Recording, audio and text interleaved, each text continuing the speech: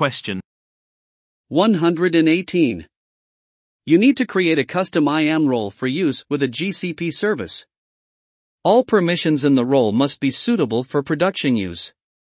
You also want to clearly share with your organization the status of the custom role. This will be the first version of the custom role. What should you do? Use permissions in your role that use the supported support level for role permissions. Set the role stage to alpha while testing the role permissions. B. Use permissions in your role that use the supported support level for role permissions. Set the role stage to beta while testing the role permissions. C. Use permissions in your role that use the testing support level for role permissions.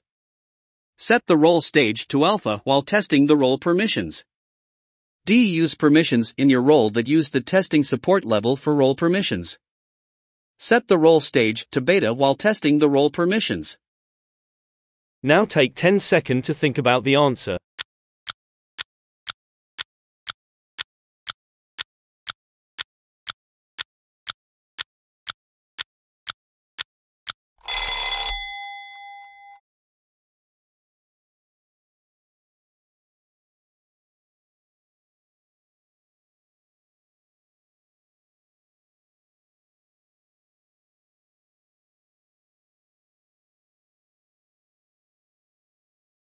The correct answer is A.